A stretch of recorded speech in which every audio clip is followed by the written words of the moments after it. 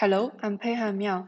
I'm gonna present private setting intersection in the internet setting from lightweight Oblivious PRF. It is joint work with Melissa Chase. First, what is private setting intersection? Let's start with a simple example. Let's say Alice and Bob are two cryptographers.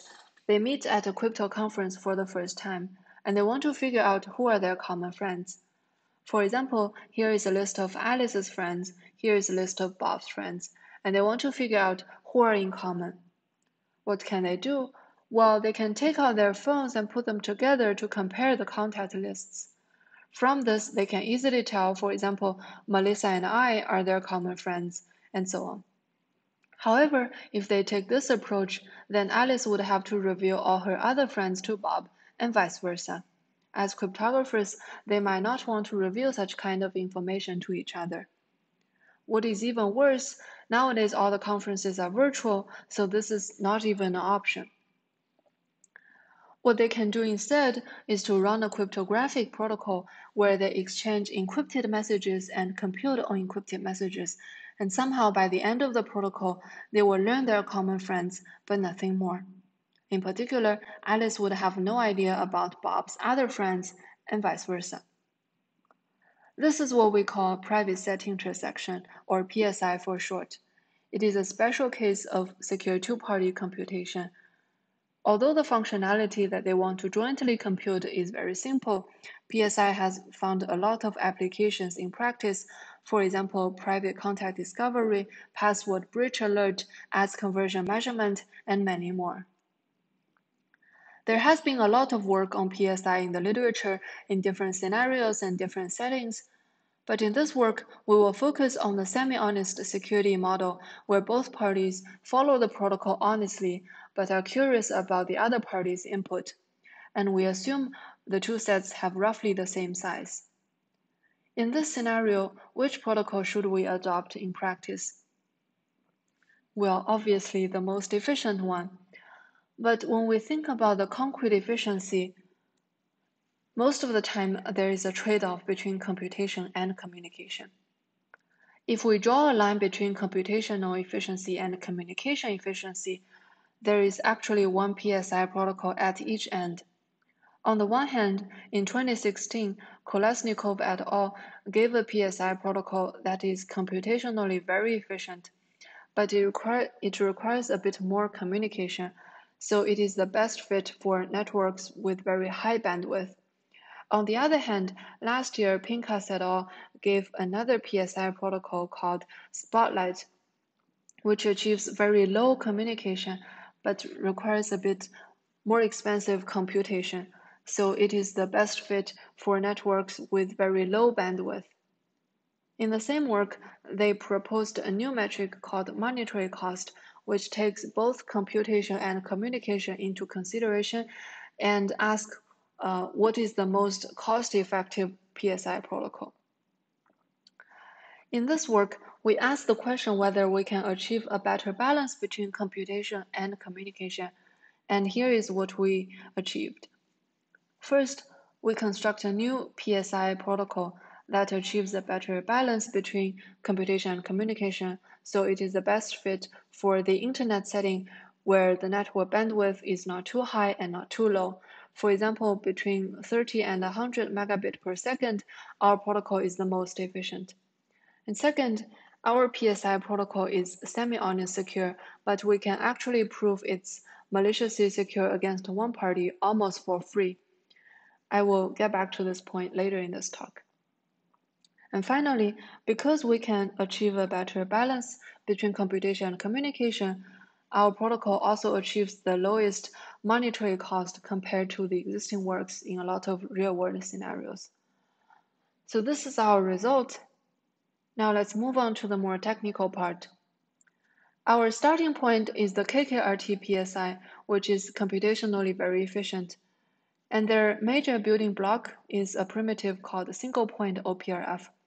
And they constructed a single-point OPRF from OT extension and symmetric key cryptographic operations only.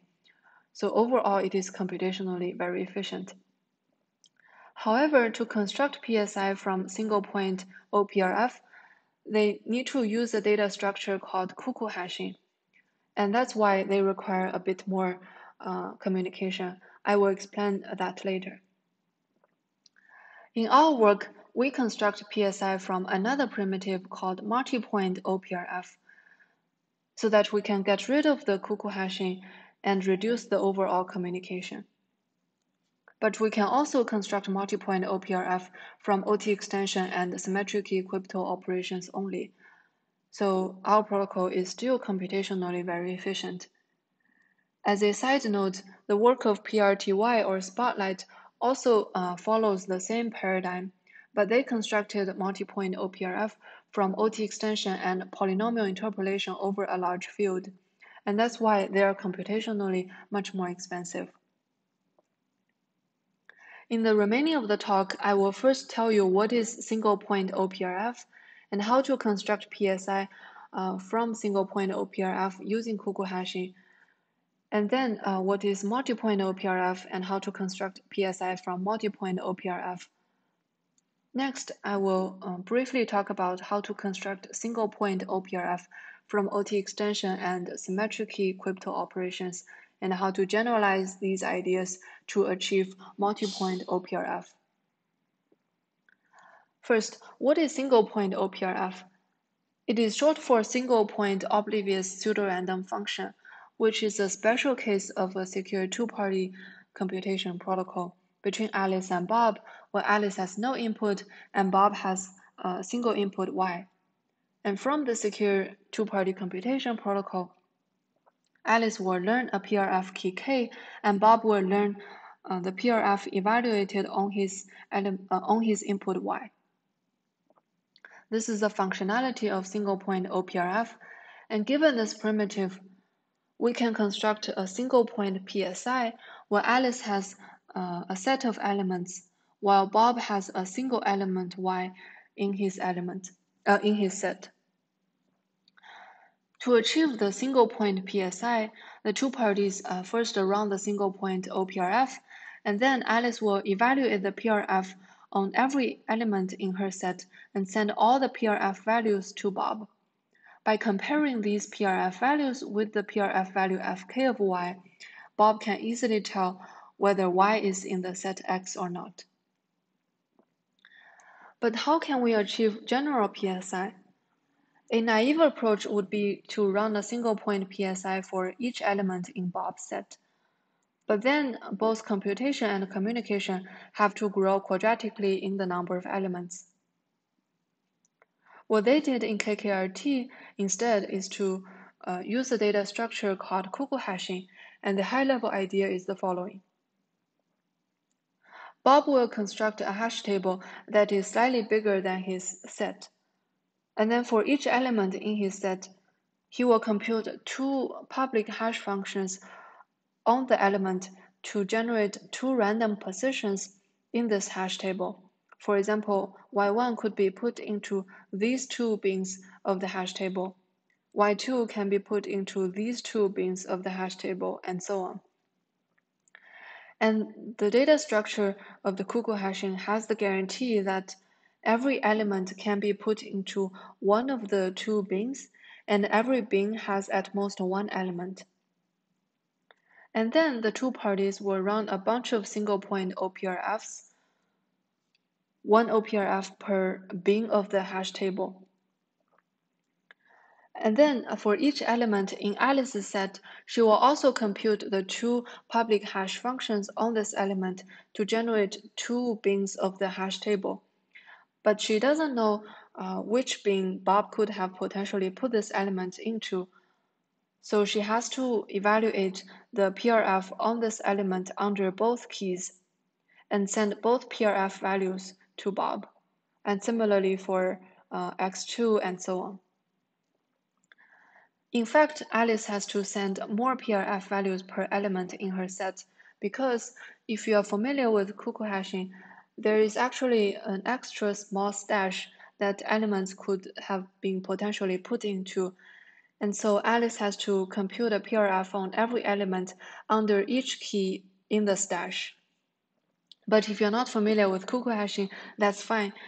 Forget what I said. The key takeaway here is that Alice has to send multiple PRF values per element in her set, and that's why it requires more communication, especially from Alice to Bob. And the fundamental issue is that they can only achieve single-point OPRF. If they can achieve multi-point OPRF, well, Bob has multiple elements as input, and as the output, Bob learns the PRF evaluated on all the elements. Then we can achieve PSI very easily, where the two parties first run a multi-point OPRF, and then Alice will evaluate the PRF on every element in her set and send all the PRF values to Bob. By comparing these PRF values, Bob can easily figure out the intersection of the two sets. So far, we have seen how to construct PSI from single-point OPRF using cuckoo hashing, and how to construct PSI from multi-point OPRF to get rid of the cuckoo hashing, so we can reduce the communication, especially from Alice to Bob. In the remaining of the talk, I will first briefly talk about how to construct a single-point OPRF from OT extension and symmetric key cryptographic operations, and how to generalize these ideas to multi-point OPRF. But before that, a key primitive that we will use is Oblivious transfer, or OT for short, which is again a special secure two-party computation protocol between two parties. We call them sender and receiver, where the sender has two arbitrary messages M0, M1 as input, and the receiver has a single bit B as input. And from this secure two-party computation protocol, the receiver will learn one of the two messages depending on her choice bit B, and the other message is hidden to her, while the sender learns nothing about the receiver's choice bit. This primitive oblivious transfer requires public key operations, so it is computationally expensive. But if we are doing a large number of OTs, then they can actually be done by a small number of public key operations, order lambda of them, where lambda is a security parameter, and all the remaining operations are symmetric key using the OT extension. So the overall computation is still very efficient. Now let's see how to construct a single-point OPRF from OT. First, Alice will generate a random lambda bit string S, where lambda is some security parameter. And Bob will generate two lambda bit strings R0 and R1, where R0 is random and R1 is computed as follows. On his input Y, he will first compute a function f on Y which outputs a lambda bit string. We want this function f to be pseudorandom and deterministic. For example, you can think of it as a PRF with the PRF key known to both parties. So this f of x produces a pseudorandom lambda bit string. And then R1 is computed as a bitwise XOR of R0 and f of y. Then after this, Alice and Bob will run lambda instances of OT, while Alice is the receiver and Bob is the sender. In particular, the first OT has these two as the messages and this bit as the choice bit. And the second OT has these two as the messages and this bit as the choice bit, and so on. By the end of the OT, Alice will learn a lambda bit string Q, and you can actually rewrite it as R0 XOR with the bitwise end of S and F of Y. But this string Q looks random to Alice, so it doesn't reveal any information about Y. And then we're done. So what is the output of Alice and Bob? The output of Bob is the PRF evaluated on Y, which is computed as h of R0, where h is a hash function. On Alice's side, the output of Alice is the PRF key K, which consists of two bit strings S and Q. To evaluate the PRF on an input X, Alice will first compute f of x, which produces a pseudorandom bit string. And then she will first take the bitwise end of S and F of X, and then XOR with Q, and finally compute a hash function on top of it. And this can actually be rewritten as this formula, which is a bit hard to process, but the key takeaways here is the following. First, if x is equal to y, then f of x is equal to f of y. So this will be cancelled out. And then the output will be equal to h of r0 no matter what s is chosen. On the other hand, if x is not equal to y, then a lot of the bits between f of x and f of y would be different, so they cannot be cancelled out. As a result, the output of fk of x would be hard to guess for Bob, unless he can guess correctly for a lot of bits in S. So these are the two takeaways. And now we're going to generalize these two takeaways to multi-point OPRF. And here's the construction. First, Alice will generate a lambda random bit string, S, and Bob will generate two matrices R0, R1, each of dimension n times lambda, where R0 is a random matrix and R1 is constructed as follows. For each element in his set, for example, y1, he will first compute f of y1, which outputs one position in each column of the matrix.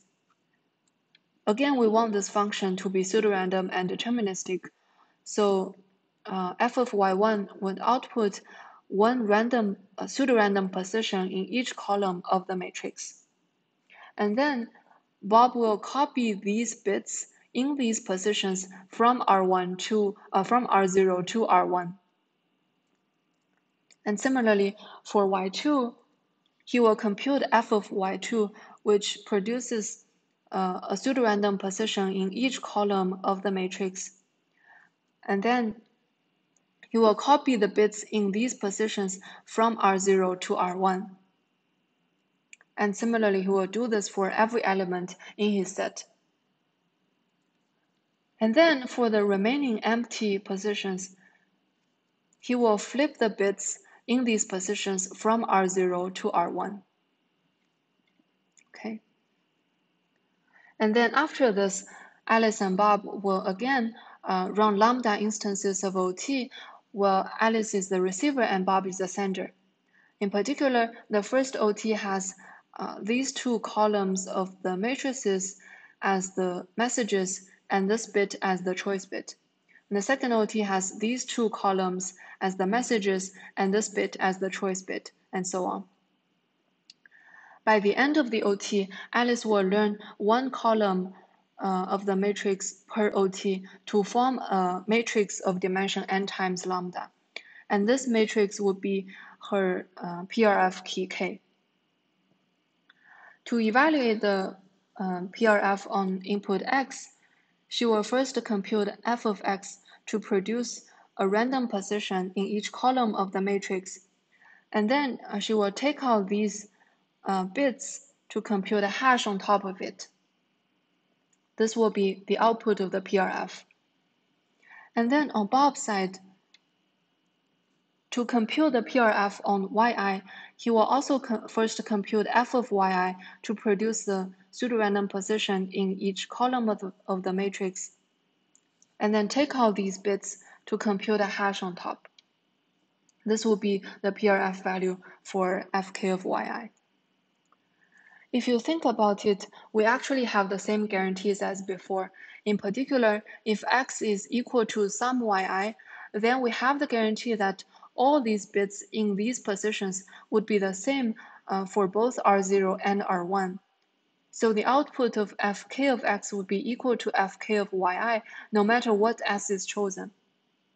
On the other hand, if x is not in the set of y, then among these bits, there will be a lot of differences between R0 and R1. So it will be hard to guess fk of x for Bob unless he can guess correctly a lot of bits in S. And then we are done. I want to briefly mention that we can actually prove security against a malicious Alice because if you think about it, what Alice can learn from this OT is a matrix that is information theoretically random. So she doesn't learn anything about Bob's inputs. And if we assume the hash function to be a random oracle, then it will be easy to extract her inputs. Okay, and then we're done. To summarize, we construct a new PSI protocol from multi-point OPRF to get rid of the usage of cuckoo hashing so we can reduce the communication from Alice to Bob. But since we can construct a multi-point OPRF from OT extension and symmetric key cryptographic operations only, our computation is also very efficient. Finally, to mention a couple of open problems. So our PSI protocol is somewhere between KKRT and PRTY. So an interesting question would be, can we achieve the best of both worlds? Can we achieve the best computation as well as the best communication? And the second question is, our protocol can achieve malicious security against Alice almost for free. Can we achieve malicious security against Bob without much loss in the efficiency? And that's it. Thank you for watching.